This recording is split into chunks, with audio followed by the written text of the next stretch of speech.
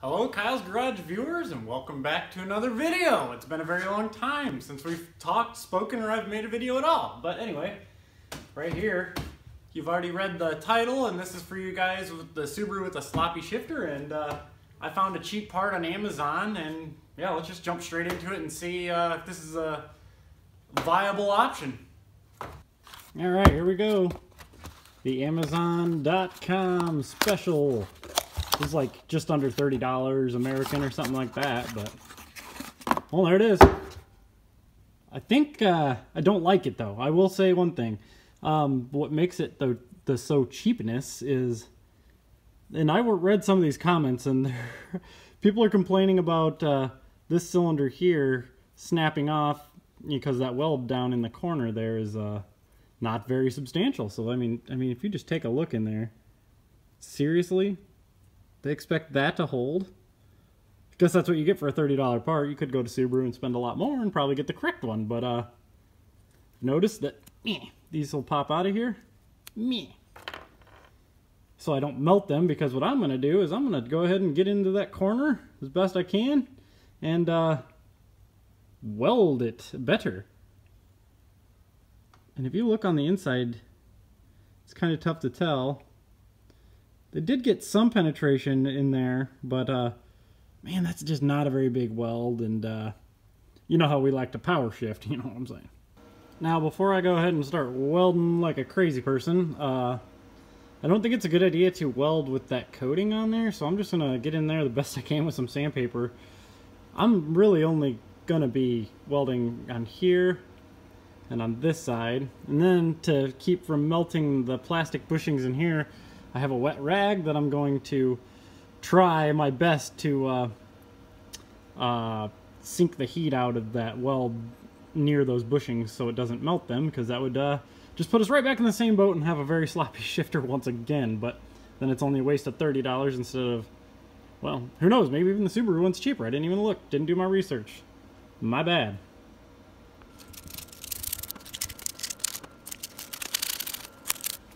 Alright, got a little wet rag kind of wrapped around near those bushings there.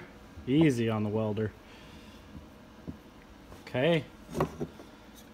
Will this function? We don't know. We're going to learn today. Well, I don't know how to do this exactly without hurting it. Shit, we're just going to go for it. Easy welder. Alright, I got my handy dandy Harbor Freight, pretty much everything.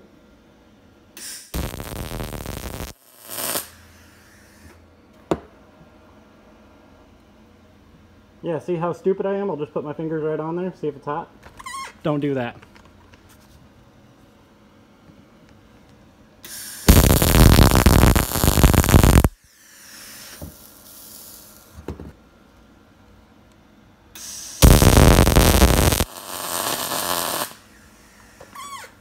Okay, I'm gonna hit it one good weld here, and then I got my garden hose right outside there, and I am going to soak this part as soon as I get it, you know, welded. Like, I'm gonna move with the quickness, hopefully, and this will be okay. We will find out. We're learning together.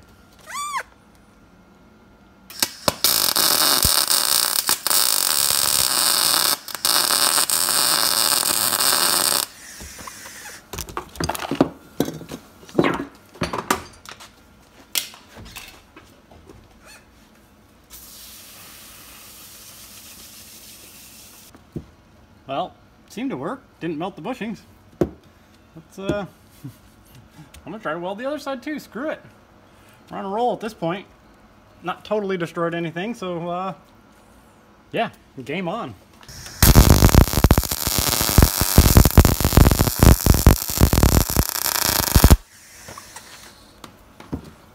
Chuck.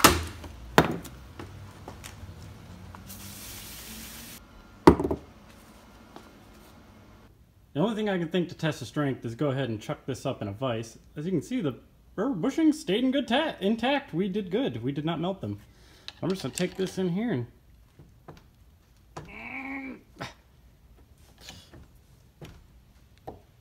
I'd say we're pretty strong. Alright, off camera real quick, I just added a couple more little welds in here, and then I want you guys to just see how terrible that looks now. Horrible, horrible looking welds. Does not matter, don't care. Was doing it a little sketchily anyway, but let's see if I can get a view on the inside here. Come on now. But there we go, now I can see it. You can definitely tell I got a lot more penetration in there than what the original one was, so I'm thinking we're good to go now. Let's, geez, it looks like terribleness. Should probably throw some paint on that. This is a Subaru after all. Might as well paint it with this. Wow, that's terrible. Don't care, just get the welds nice and painted. La da da da da da da dee da da da do. Alrighty, we're waiting on the paint to dry on that shifter piece there. So I'm just gonna bring in the Subaru and start tearing it apart. And the paint should be dry by the time it's time to put it back in.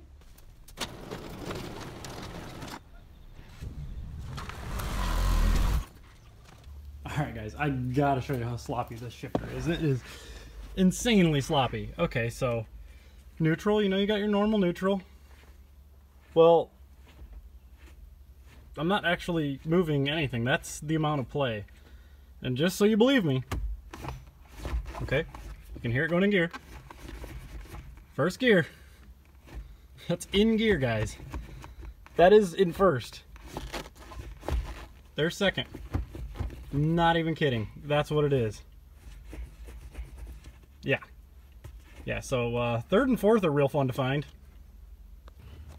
And yeah, when you look up in here, you can definitely notice that's where all your slop comes from. And that's the left and right on the shifter, and in and out equally as wrecked. So, and I've already modified this previously. Normally there's a roll pin right where that bolt would be. And I'm not sure on the factory one what this looks like, but that has to be, that one can stay. That one gets replaced.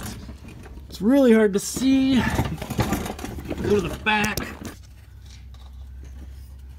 And it's, the other nut is right there.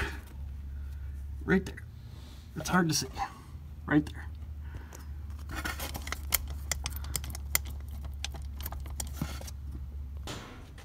Alright, and there's the old one. As you can see, it's dead.